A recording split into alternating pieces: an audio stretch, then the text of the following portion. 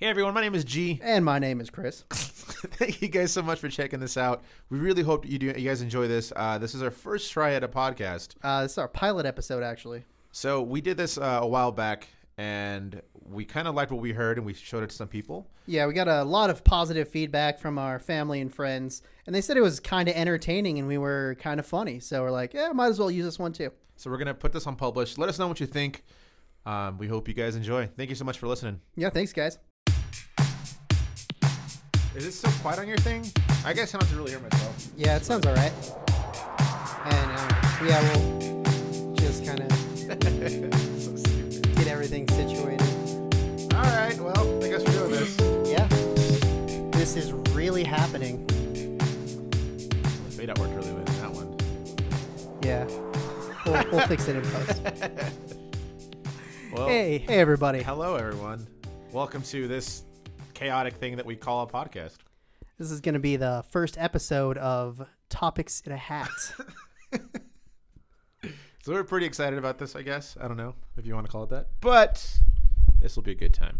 Yeah, G, you want to run them down on what's going on? So the very basic aspect of this, and I can't see you. There you go. That's better. The very basic aspect of this is pretty much we got 50 subjects in my basketball hat. And we're going to pick 3 subjects for this show. And we'll talk about those subjects for 10 minutes.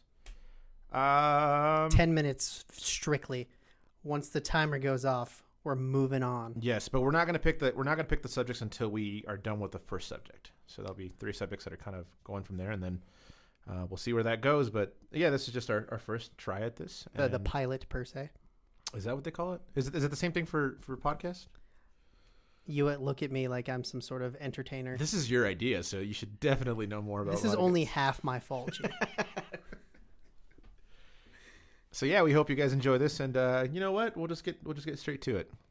Yeah? All right. You want to do the honors while I get the timer ready? Oh, you're getting the timer ready. Okay, cool. So these all these subjects are kind of everywhere and anywhere. It's just kind of random thoughts, random ideas, and random suggestions. So don't expect much from this besides maybe a few laughs. Hopefully. Or 3. All right. Am I picking? Yeah, you go for it. Let's see. Ooh, yeah. The ASMR. This is so stupid. I can see him. Okay. There you go. All right. First subject. The inaugural subject. This is exciting. All right. Tacos versus burritos. Ooh, tacos versus burritos. All right. So pretty much, I guess it's just deciding which one's better, right? Burritos. You like burritos? 100%, man. So my main thing with burritos, Well, I guess you had a band called Burritos Soup, so I figured you were going to go for that. Okay, that's neither here nor there. But my main proponent for burritos being better is the fact that you can easily smother a burrito in some extra sauce, and on tacos it's like just a little sauce on the in smothered between. burritos are the worst. It's all about portability. I mean, I like both. Don't get me wrong. Being Mexican, by law, you have to. That's fair. But I would definitely go with tacos just because I feel like you can have a different variety and get full off of having different types of varieties out of tacos. But with a burrito, it's one thing and that's it. Well, I guess it really depends, like what you count as a burrito. Like anything inside of a tortilla. No.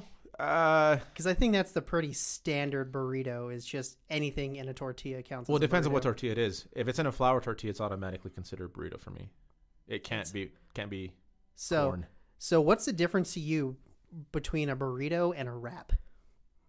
Wraps are not burritos. That's Obviously, but they're both wrapped in tortillas. yeah, but they're not real tortillas. That's literally like an avocado base something. I don't know. Wraps are kind of weird. Don't call them wraps. Please don't call them wraps. Mexican wraps? No, they're just burritos. But yeah, I would say like definitely burritos are much better than tacos. No. I mean, the thing at the end of the day is it comes down to like, again, like for me, I can have like one de asada, one del pastor, and one de barbacoa and be like, oh, I can actually taste these all differently. It's like a journey.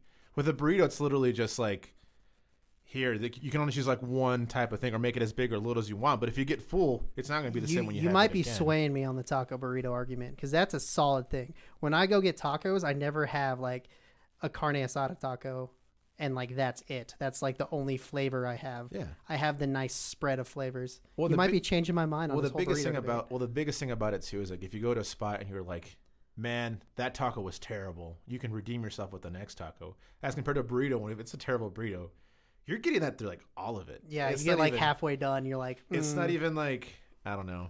I mean, I love burritos, but I also hate that like, I don't know.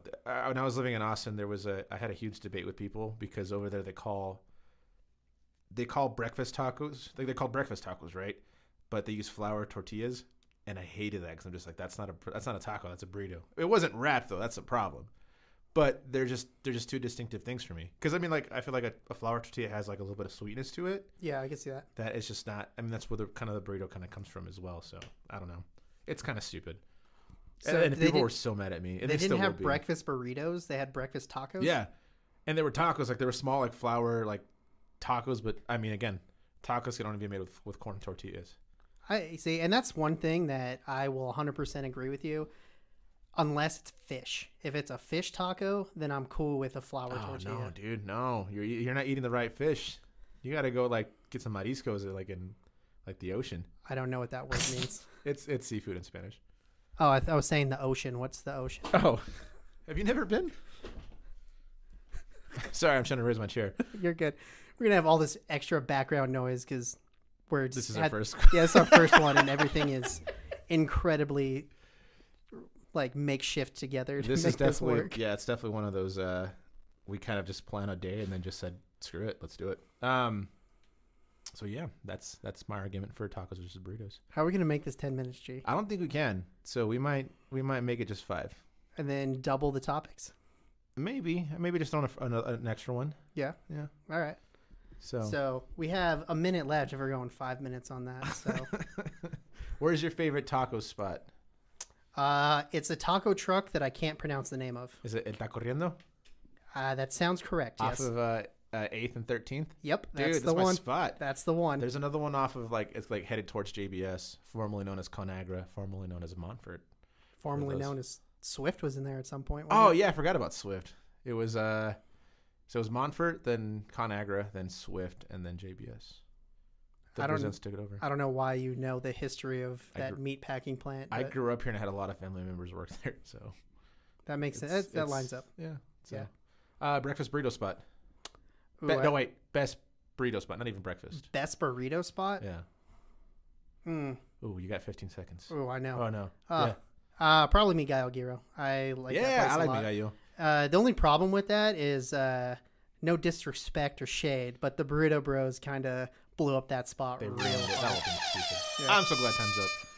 All All right, right, so that moving that wasn't too bad. So at least now we know most subjects will either be 5 or some might be 10. I don't know. Yeah, See. well, I guess we'll have to find out. And then we should make a clause if we need extra time and a heated debate that could be tacked on at the end, but we'll have to come back to it.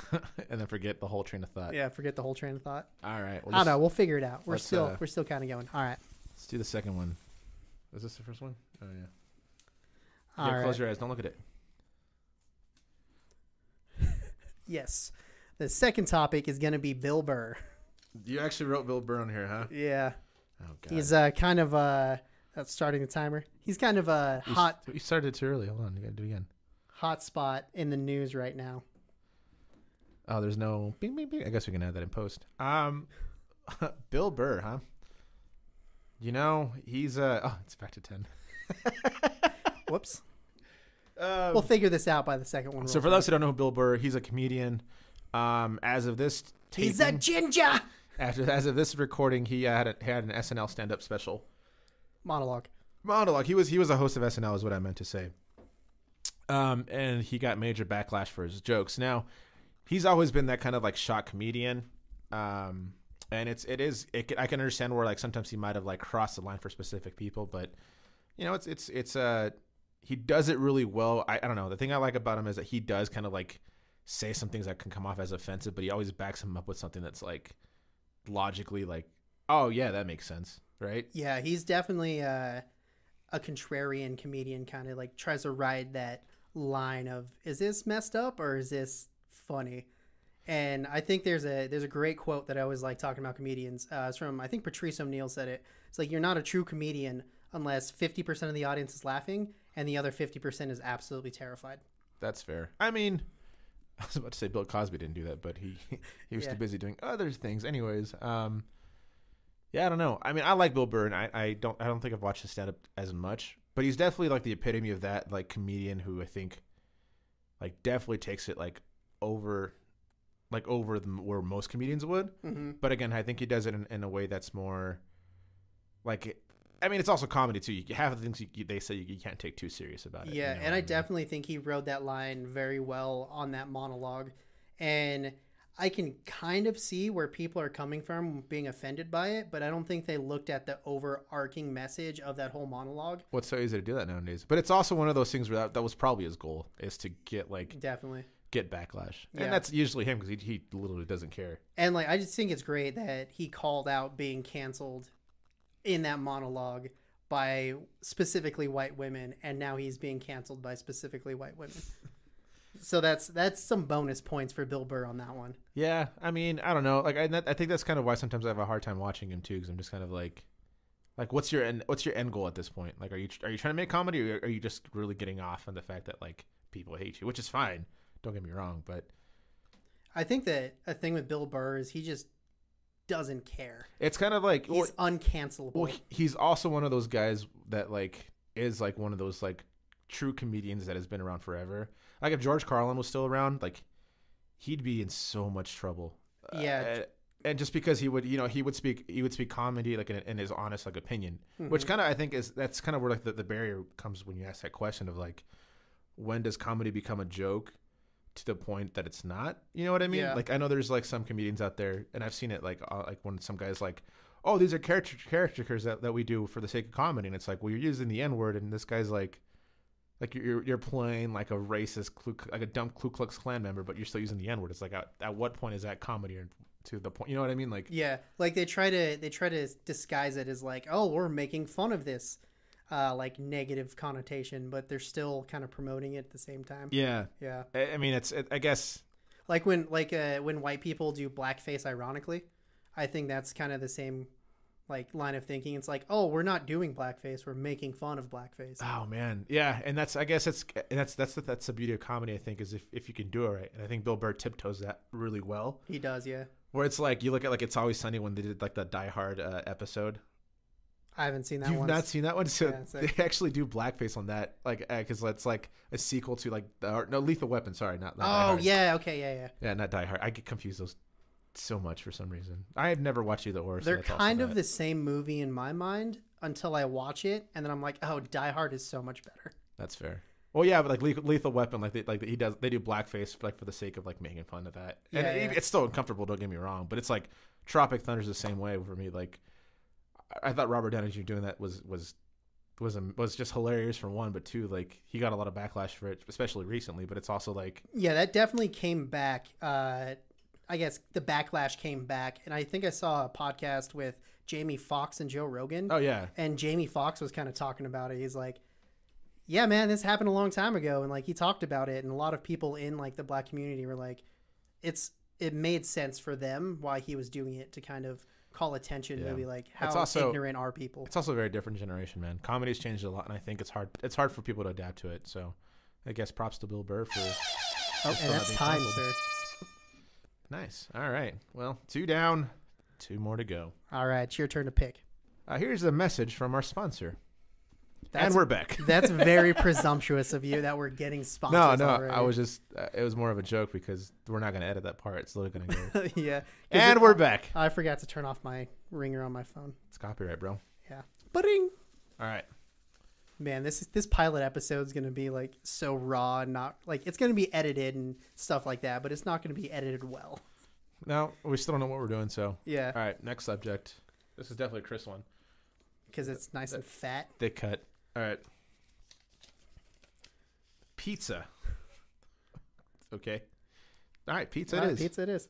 So we just got done eating pizza, actually. Yeah, that was our kind of pregame that we were doing. Favorite spots for pizza in Greeley? I mean, like. Or ever, I guess. I mean, Ever? anywhere. Oh, man. I've been to a lot of places. There's definitely a spot. I don't even remember what it was called because I was like 10 and it's stuck in my mind since then. 10 years old and you have pizza stuck in your mind. Yeah. So I was in Chicago. Oh, okay. And this is already not validated. Hold on. This is the ironic part. That's not pizza. This was the ironic part. You didn't even let me finish. Oh, See, okay. Gii is so mean to me all the time. You quit. You fired me, bro. No, so it was a New York style pizza spot in Chicago. And it was good. And it was fantastic. And we literally were walking for hours because we had to ride the bus because we were visiting Chicago with no money for some reason. And we were walking back to our hotel, and we were walking for hours. And then we just popped in. It was probably like 20 minutes. You're just like a kid who thinks it's like hours. That's a valid criticism. I will not disagree with that. But then we just I was just complaining the whole time, like, I'm hungry, man. And they're like, fine, we'll feed you, I guess. And then we literally turned a corner. There's a little pizza shop right there. Popped in, ate it, and maybe I was hungry, but that was some of the best New York style pizza I've ever had. Happened to be in Chicago. Would you ever remember where it's at? Oh, never.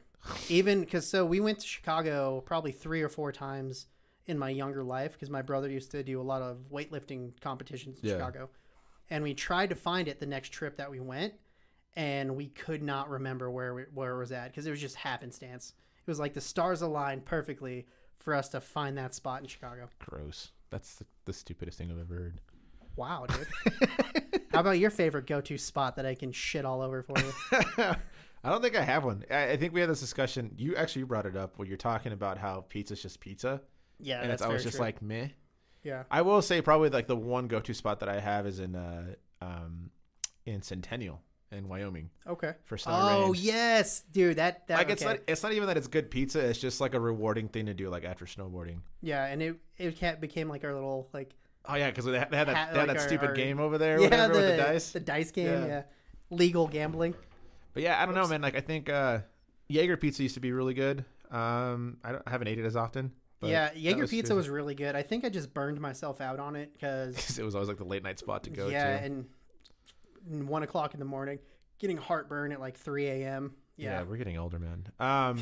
But I think you're getting older. Well, that's the problem about Greeley's, that there's not like a staple franchise. I guess Roma. Never mind. Roma's probably pretty I'm more into their Caroli's and their pizzas. Yeah, no, you're right. Their pizzas aren't bad, but I definitely, if I go there and they're like, would you rather have pizza or Caroli? 100% of the time, Caroli. That chicken bacon ranch one. Oh, okay. All right, that was weird, but nah, man, I don't know. Pizza doesn't always sound good, but it's the most convenient thing to get. Yeah, and going back on kind of what you said that I said. That she said. That she said. That we said. Yeah. Pizza's kind of pizza. I've had bad pizza, but I've never had pizza where I'm like, I can't eat this. I've always had pizza where it's like, oh, this isn't good, but I ate the entire slice. So my buddy Brandon, he was a guy who used to own the Jaeger pizza, right? And he sold it. But what's funny about it is that we went to Urban Bricks because they have a pizza spot over there too. It's pretty good. And they were talking. He was telling me, he's like, the best way to find out if a pizza place is actually good, he's like, just get a cheese pizza. Yeah, 100%, dude. I agree. And I mean, I've never done that, but that sounds like a good idea. Yeah. So usually when I hit a pizza spot, I hit it twice. I go the first time and get the just cheese pizza, and if I like it, then I go for hey, what's your best selling pizza? You know what I miss? Cece's Pizza. Really? You miss Cece's? I love Cece's. I mean, I also used to go in high school, so I don't know if I would like it now, but yeah, I definitely was not a fan of Cece's Pizza growing up. Yeah, for me it was more so my brother-in-law used to take us when I was younger. Yeah. And his name ironically is Cece. So Cece took you to Cece? I'm not sure if it was a narcissistic thing or if you just really enjoyed it, or both, I guess. It's probably both. Yeah. If there's a place called Gigi's Pizza, you'd go there? I definitely wouldn't go there because it's not spelled the same. In my head. All right. It's just spelled 2 G's instead of G-I-G-I. So on that topic, I guess, what's your favorite toppings for pizza? I don't care. I'm kind of on that same path. I mean, we got pizza today. I was like, pepperoni and cheese? Yeah, sure. All right, cool. Yeah. Because after a point, it just tastes the same. Right. So less veggies the better, though. But basically, pineapples belong on pizza. Oh, and look at that. Anything belongs on pizza. We're at Anything time. belongs on pizza. It's pizza. All right. Next topic. Last topic. And now a word from our sponsors. And we're back. Again. It's my pick? Yeah. Last one. Make it count. Best Pixar movie. Oh, I'm actually pretty excited for this one. So are we looking at Pixar movies as they were just Pixar, or when under the umbrella of Disney when they bought Pixar as well? I mean, they bought Pixar pretty quickly, didn't they? I believe the first Toy Stories were just Pixar. No, I think the first. I think they went under the wing really quickly. Did they? They bought them. They bought them after like that short with the lamp and the ball. I think that's when they actually ended up buying them. So Disney has been there since Toy Story, I believe. Really? I believe. I so. did not know Disney was a conglomerate before they were a Oh, conglomerate. dude, yeah, they were doing this in the '90s like so hard. So I guess the only I mean, they bought ABC around that time, and that's why the Dana Carvey show didn't work out. Oh yeah, Dana Carvey show was amazing. That was a good show. That dude was so hilarious. But the only thing I'm going to struggle with this is because I legitimately can't remember what's DreamWorks and what's Pixar. That's fair. Name it, and I'll tell you. Bug's Life. Bug's Life is Disney or Pixar. Sorry. So then, if it's Bug's Life, then yeah, I would definitely say that's up there for me. But as of recently, dude, gotta love me some Coco. Coco is definitely, and that for me, obviously, it's more so because of my culture. Like I never have ever felt that representation so well. Oh, and for the people listening, he's Mexican. Yes, for those who don't know, I'm from Mexico. Well, my family's from Mexico. Anyways, yeah, I love that movie. Which is I didn't want to say that right away. So I mean that's definitely a bias thing because it means it's more personal than it is like amusement. Mm-hmm. I gotta say Up, man. Up is probably my favorite Disney. See, Pixar I have movie. not seen Up. What? Dude, just watch like the first 3 minutes. Well, I'm saying I have not seen Up because people tell me how sad it is, and I'm like, nah, I'd rather not. The first 3 minutes are the saddest part. Yeah, and that's the first 3 And minutes. it's honestly better than Twilight. Like the first 3 minutes is better than Twilight for sure. Like the first 3 minutes of Up is better than the entirety of Twilight. Yes, we're gonna watch it after this for sure. Twilight? Yes. So yeah, I would say Up. What was the other one I was thinking of? The Good Dinosaur was pretty good. I haven't seen that one either. See, I'm not good at animated movies. I'm more of like a. You have a daughter. Yeah, I mean, what? Yeah, we watch real cinema. Okay, well, you should make an excuse to watch animated cinema. So. Yeah, I just haven't really liked animated cinema too much, so I watch it sparingly. Well, I'm not a fan of like anime or cartoons or that kind of thing. Well, usually, I think the biggest thing about what the evolution of Pixar was that it changed from being more comedic to more like we want to make you cry. Okay. Right. So like you look at like the Monsters Inc. and like that movie was just all like they had a blooper reels. Remember that? Like Pixar had. Oh blooper yeah, reels. yeah. And it was just like even like A Bug's Life was like funny. Like Yeah, I like think Toy Bugs Story Life was, like, did funny. blooper reels as well at the end. Too. Yeah. I think it ended with Monsters Inc. But that like Wall-E. See, like Wall-E was super funny. Yeah, Wall-E was a really good movie. I actually like that. I enjoyed that movie quite a lot. It did have an overarching message that how like I was gonna say Americans, but humans are just lazy slobs, and I thought that was kind of funny. I mean, it was real, man. Yeah. I mean, and that's the thing that I think that movie kind of transcended them into talking more about those issues. So you look at like Brave, and that's more of like women stepping up to the plate. Mm-hmm. You see Toy Story 3. It's just like about like I guess growing. That's more like growing up, but like Wall-E's definitely one of those like environmentally driven. Yeah, like definitely kind of like the idea had like transcended just the cart or animation movie kind of. Yeah, itself, which was kind of cool. I mean, like I love that movie, and I hope that it kind of helped structure something. And I guess even like Finding Nemo was kind of the same way, or Finding Dory was at least. Mm-hmm. But no, I would definitely go with Coco being my favorite for the sake of just like personally, like of like the like what I felt watching that. Yeah. I think as a general audience, I'd say Up was a really good one. That one was really sad. It is a really really good movie though. Like it's funny, it's sad. So, yeah, I guess I'll have to watch Up, but definitely I would say Coco. I mean, it's not as culturally relevant for me as for you, but I definitely thought the music in Coco specifically was what took that movie to the next level. Oh yeah, dude. Because I just usually like Pixar Disney movies are too sing-songy, and it feels like I'm watching a musical rather than like a movie. Yeah. But the way they did the music in that movie made it just flow so naturally, and like it made sense that they're singing a song at this point. Yeah. I mean and I think they did a really good job with translating it from English to Spanish. I still watch it in Spanish just because I feel the emotion comes out better. But like when they sing "Remember Me" in English, I still cry. That's fair. Yeah. Mama Coco, Mama Coco. That movie was sad. Remember me. Oh, and that's time on that one. All right. So that was the 4 subjects from a hat. Maybe we should call it that. Like, comment, subscribe. Leave your ideas in the comments that we can talk about next time. And or your text messages. Yeah, when we send this to you personally and be like, hey, does this suck or not? It's going to suck. Maybe we'll do 5 topics, really depending on like the timing and how long, how short this ends up being. Yeah, I thought 10 minutes was going to be way shorter. I know. 10 minutes was an idea, and it turned out to be kind of difficult. We should name it 7 Minutes in Heaven and make it for 7. But then we have to hold hands and kiss. Well, in the dark.